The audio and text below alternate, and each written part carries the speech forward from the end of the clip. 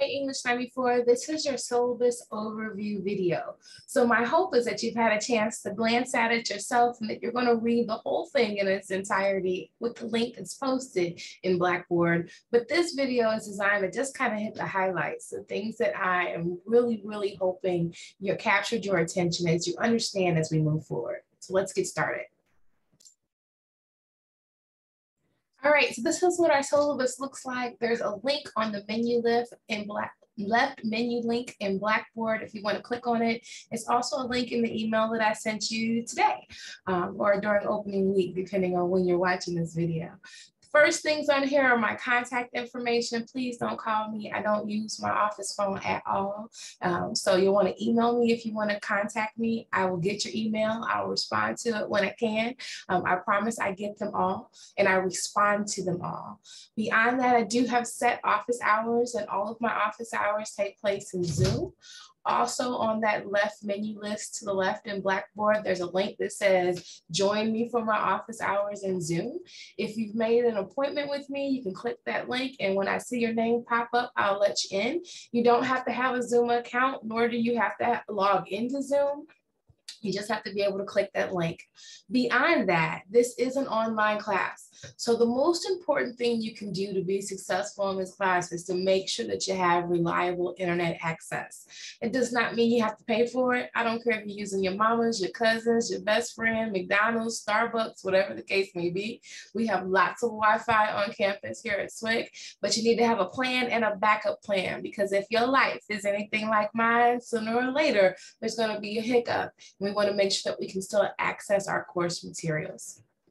All right. So this course is integrated reading and writing, which means we're going to do a lot of reading and a lot of writing. There's really no way around that. That is what the class is designed to do, to make sure that whatever your dream is going forward in your education, that you're prepared to do that. So if you got something you want to get done, I want to help you to be able to do that. And that's what we're going to do in this class. In our class, it's a completely online class, so there will never be a time where you're required to come in and see me face to face or to see your classmates face to face, but we will communicate a lot. So we're going to read things, we're going to write about things, we're going to share things with each other, we're going to discuss them in the hopes of making them better and to better understand them. On Tuesdays of every week, you'll get an email from me. It'll tell you what it is that you need to be doing that in the class that week. You can email me back and say, hey, I have a question, or hey, I need this, and I will get back to you quickly, I promise. I don't ever want you to feel like you're on your own. So with that said, all of our assignment materials are in Blackboard.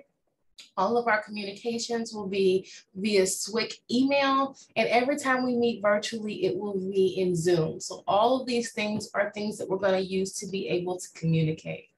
Text for the class, there's only one. It's the Hate You Give. You can purchase your own copy, and I suggest that you do, or get a copy from the library that you can use all semester long.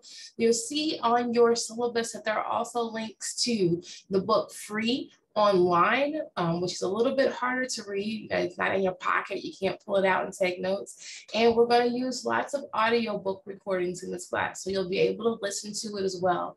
So I want to make sure that everybody understands that there's a variety of ways to access the materials for the course. Beyond the book, The Hate You Give, everything else that we do will be provided to you in Blackboard, either via text in Blackboard or via your documents that you're writing in your Google Drive. All right, let's see here. We talked about email. Let's talk about assignments and grading. So in this class, we're going to read one full-length book. That's The Hate You Give. We're going to read a lot of articles and poems, and we're going to look at things visually and watch lots of videos, all kinds of stuff like that, to really build our content knowledge base for the items that we'll be writing. You're going to write 4 very short papers in here, and then after we've done all of the reading and we've written those papers and we've thought about it, we're going to put together a portfolio. That portfolio will be our writing assessment portfolio, and it will consist of the 2 papers that you think are your strongest, extensively revised. So you're going to look at it and make changes. I'm going to look at it and make changes. Your classmates are going to look at it and make changes. And we'll put together that folder, which will contain your best works. And that is how you get out of this class at the end of the semester. Beyond that, there's a couple other cool things that we'll be doing. Each week, you'll have a discussion board. It will contain all of your assignment materials, all of your discussions about your readings, and we will also do a group project this semester that has to do with the hate you give. So you want to look at those things just so that you're kind of aware of what you're getting into. Also on that assignment list is conferences. So in this class, you're required to meet with me twice in Zoom so that we can talk. The first one happens in week 2. It's an introduction to the course. We're going to kind of make sure that you can access everything, that you have a chance to address any questions that you have with me, and I have some things to share with you.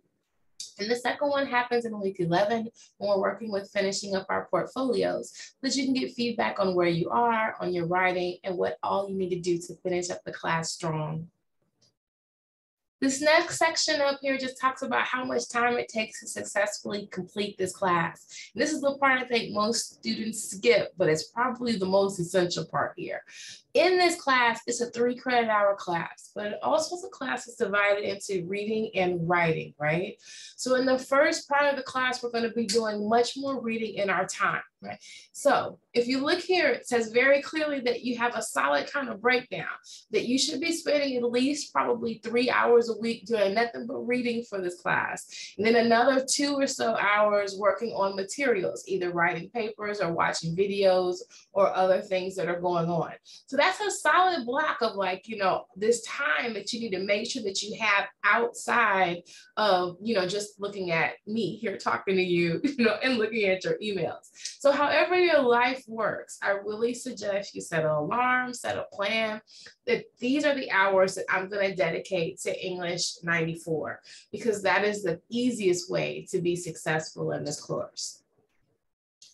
Beyond that, the last part is just about what I'm hoping we all get through and we acquire as we get ready to leave here at the end of the semester. I hope that you're have gained skills in terms of how you read academically and for fun, that you have more confidence, that you're understanding the materials as they are presented to you, and that you have more confidence in responding to materials in writing. So again, as you move forward into your future life, your future academic pursuits, you'll be able to do what it is you want to do with your life.